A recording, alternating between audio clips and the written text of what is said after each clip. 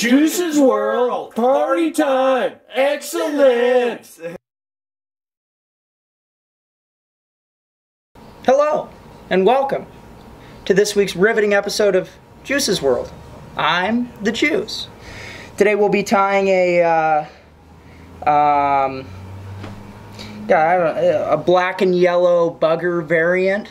Call it what you like, I don't know, but it looks like it'll catch fish. I've never actually fished this particular bug, but you know, I can say with a 78% degree of certainty, this will get it done for you folks, so stay tuned. So once again, we're using Veevus Thread. This is 140, which I think is probably the best streamer thread on the market.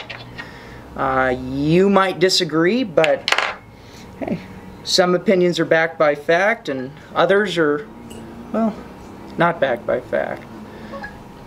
So we're going to start out with a little piece of yellow woolly bugger Marabou. I like the way it makes a tail. It kind of poofs a little bit more, has a better presence in the water. And for these little bugs, it looks pretty damn good. So this is a size 6, yeah, 6, B10S. Sure to punch a big hole in every trout you catch's mouth. Hopefully right through the sinus and they bleed out so you don't have to fight them too long. I'm just kidding. I'm just kidding. That's a joke. I can already hear the angry comments online. Are you serious? Did he just say that? So now we're going to tie in kind of a brown olive feather for your over feather. And for a bead today, I have a black ruby tungsten bead from Hairline. Is the color black ruby critical? Absolutely. Not even. But the tungsten bead is critical. They are a lot heavier. I like the way that you can suck materials in behind a bead. And these new colored beads from Hairline are pretty sweet. We're just going to even that out, give ourselves a nice even body here. Use as much thread as you want. This isn't a dry fly. Now we're going to tie in a little bit of speckled Flashabou. This is kind of the copper color. Whoops, it's out of focus. There we go. Ooh, looks nice. Looks even better in the water. We'll take 3 or 4 strands. You can always cut it out. Some days you don't need much flash. And the front half of this fly does have a little bit of flash in it. So the way to do this is to grab the midpoint of your Flashabou. And we're going to just take our thread and we're going to basically grab the middle of it like that. And we're going to anchor it on one side with 2 wraps. Then we're going to jump over. And as we jump, we're going to make a few wraps here. We're going to come around. Now we're going to grab both ends, make sure they're even, because the fish definitely care. And we're going to secure that end. We're going to snip it just about in line with our Marabou. Get that off of my fingers there. And like I said, you can always cut it out if it's too much flash. We're going to take ice stub in olive brown. Use the end of my scissors to pull it out of my corner cut. Here's my corner cut. My scissor just went right inside and did that.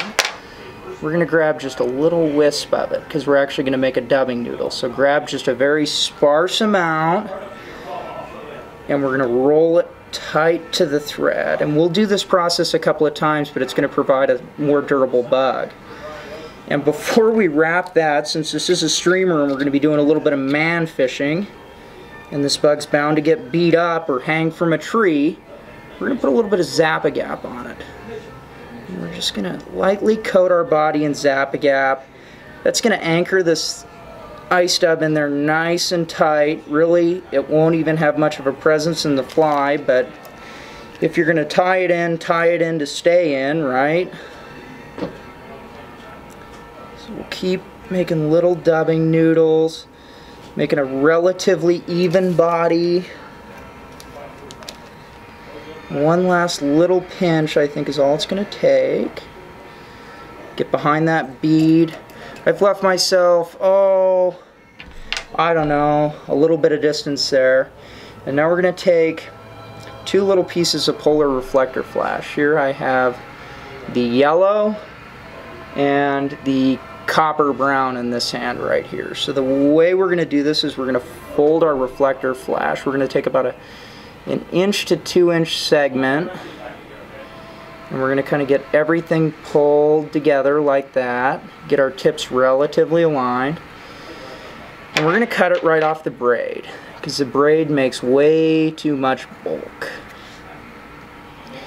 And we're going to set that aside. We're just going to set that on the pedestal of the vise or the table or whatever's convenient. And we're going to repeat it with the yellow.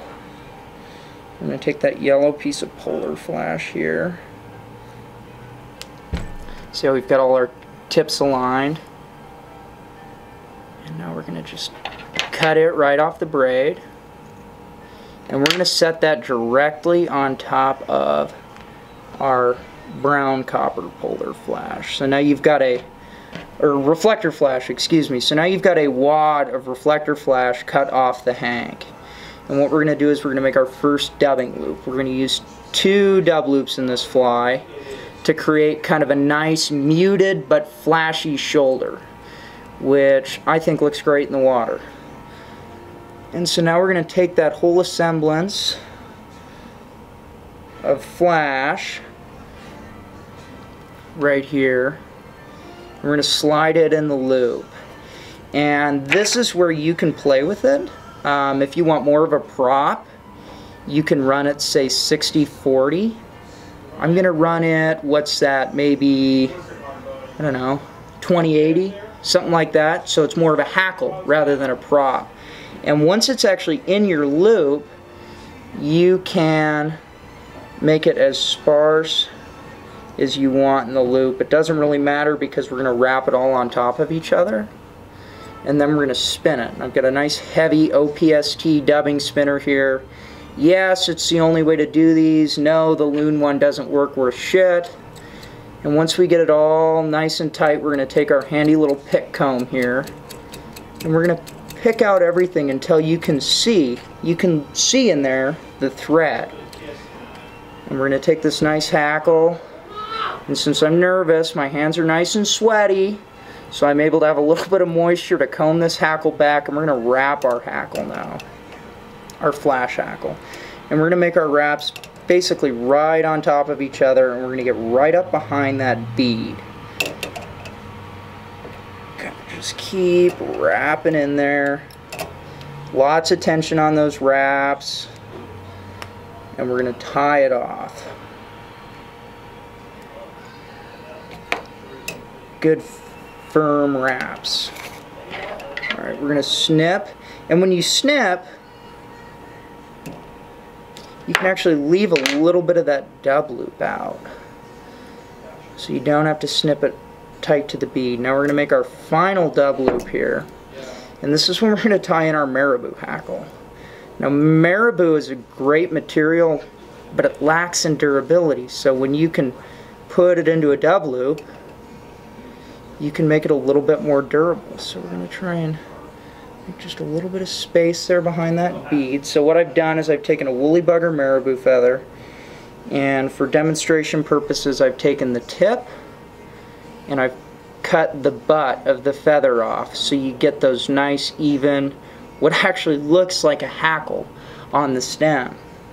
And so what you're going to do is you're going to comb out what's going to be your hackle, get kind of your tips aligned, so to say, and we're going to put it in our dub loop.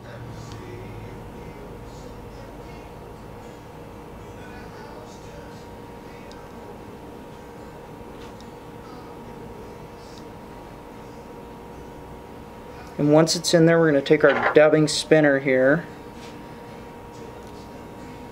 and we're going to adjust our feather to length.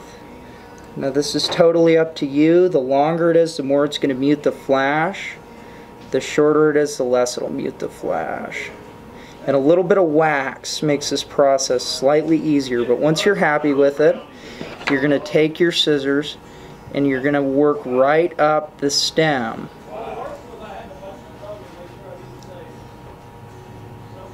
to get your hackle. And good scissors are absolutely critical to be successful in this step. If you've got dull scissors or scissors that don't do what they're supposed to do, and that's cut, you're going to screw it up, you're going to pull out feathers, and it's going to end up looking pretty bad. So that's relatively even, so now what we're going to do is we're going to give it a good spin. We're going to spin that hackle tight. And now we're going to brush it out really good. I've got my overpriced pet comb that fits on my finger here, available through MFC. And I'm going to get all those feathers, all those, to kind of present in the hackle. And we're going to comb that back. We're going to make a few wraps here, right behind the bead.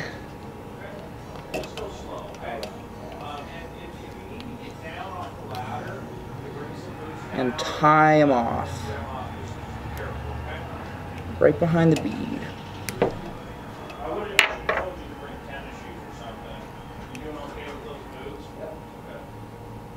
Just make sure that's good and tied off there. We're going to snip the loop.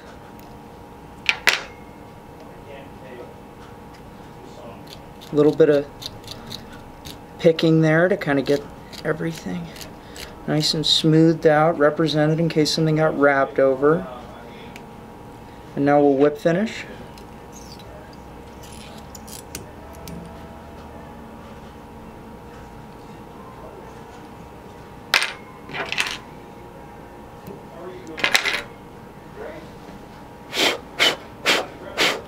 Tell me that won't get 8. And there it is. So what are you calling that fly again, Juice? God, you know, I don't know. I haven't named it yet. Know. The people want to know. They want to. Instagram wants to know. The world of Instagram wants to know what I'm going to call it. Do I name it after an ex-girlfriend, a deceased dog, a rap star? I don't know. You know, it's black and yellow, sort of. I guess we could call it the Wiz Khalifa. I'm just not sure. What's your input, people of Instagram? What do you want it to be called? But good looking bug. I think it'll get 8. Eat me.